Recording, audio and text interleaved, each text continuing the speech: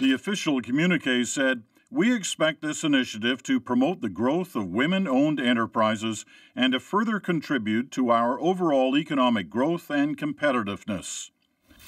I think it's a win for both because it is an area of mutual understanding and mutual concern between the two countries.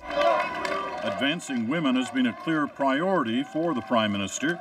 After his Liberal Party came to power, he was praised for naming a cabinet that was 50% women.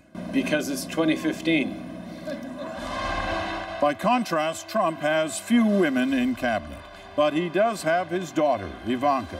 Although not part of his administration, she has a huge influence on the president and has been a vocal advocate for policies benefiting working women. As president, my father will change the labor laws that were put in place at a time when women were not a significant portion of the workforce. The council will be made up of 5 women from each country. Some of them were at today's meeting. For example, Elise Allen, president and CEO of GE Canada. Tina Lee, CEO of T&T Supermarket Inc. And Dawn Farrell, president and CEO of TransAlta Corp. Truly, there's a genuine desire by the Prime Minister to understand what it really takes to get women into leadership, and I saw the same genuine desire by President Trump. So, I mean, really it was them asking us what the issues were. Women are major factors in both economies, according to the most recent data.